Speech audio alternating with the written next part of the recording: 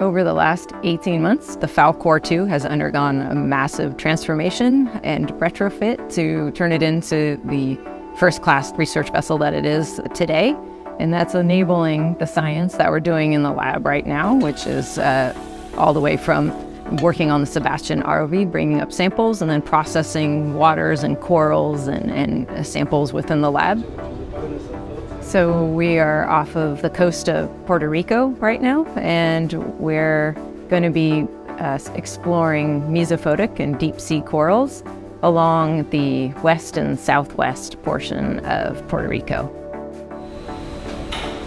And that's ROV off deck. Roger that. ROV fully submerged. We've been planning this expedition for 4 or 5 years now, and so this is very exciting to finally be here, and knowing that we have good weather, we have a site that we have some information about that we are really looking forward to exploring.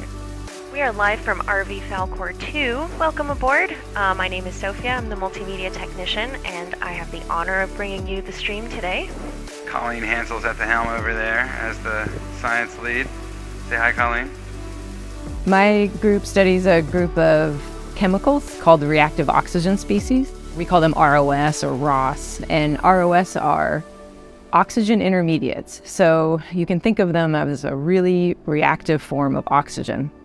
What we have seen in shallow reef environments is that coral species that tend to be more resilient towards thermal stress, towards pathogen infection, have much higher concentrations of superoxide. Lower it. Okay, do it. Fire it.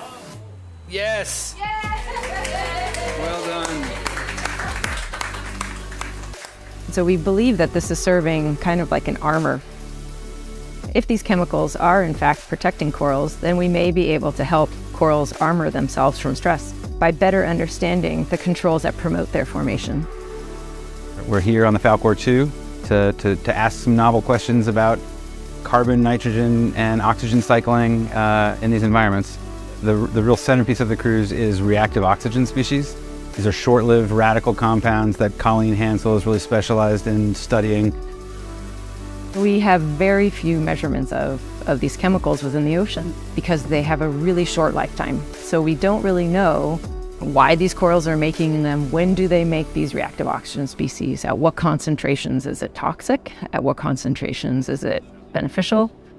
And we have this wonderful team of chemists and biologists and engineers all working together to try to understand this process that we know nothing about within the ocean.